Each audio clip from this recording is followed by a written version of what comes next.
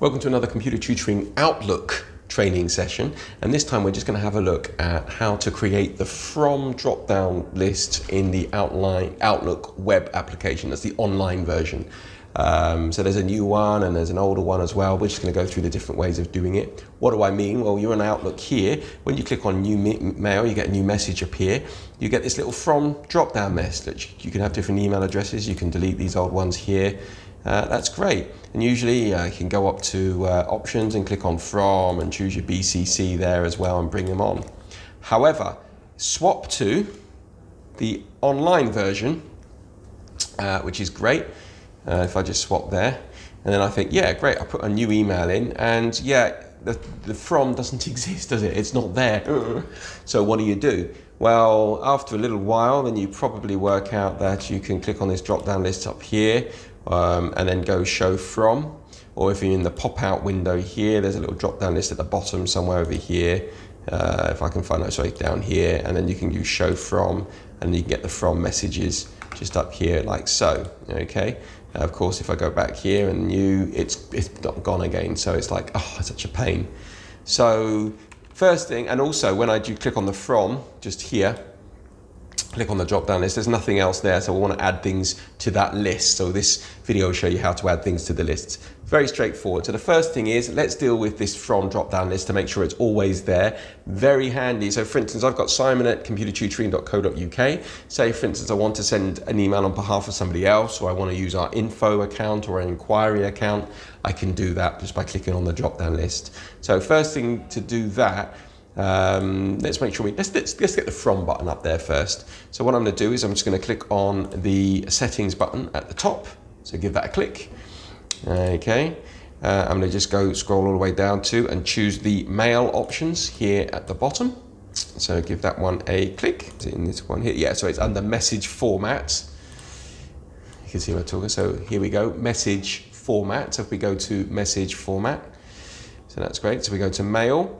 And then over here on the left-hand side, if we scroll down and then we click on message format. So that's message format just here.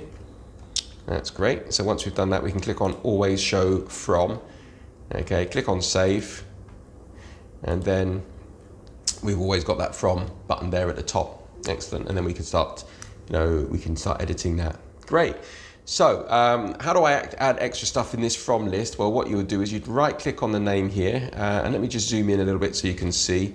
So I'd right click on the name, I'm going to click on remove so it's ready to type, and then very carefully I'm going to type in there we go, IN, this is the email address I want, so I'm going to click on that.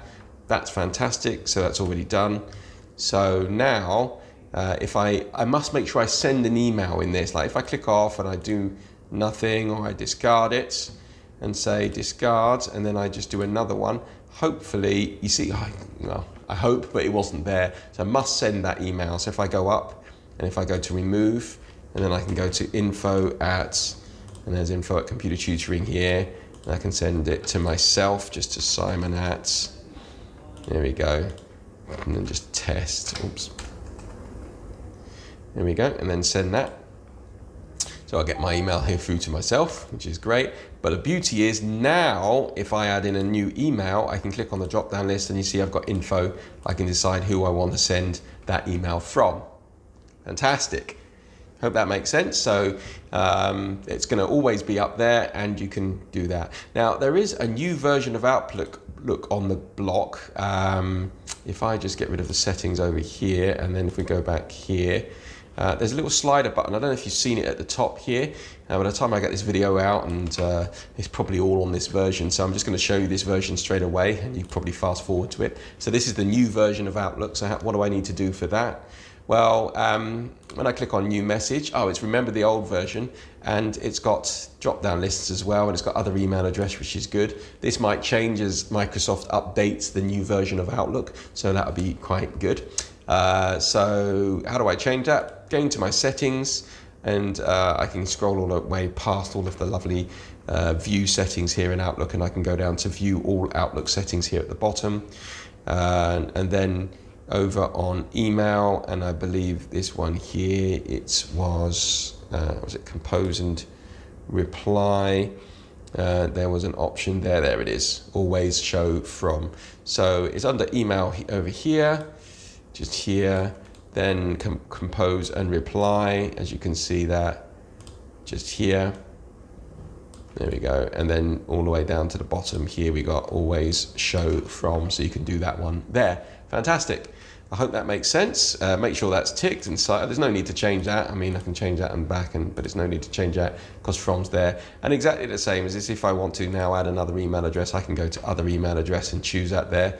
That looks a little better and a little easier to do that. So I can then decide if I want to send from another email address, it will be there. And is it in the link? Oh, again, I probably have to send it as well to somebody to include that in that list. Brilliant. So I hope that makes sense.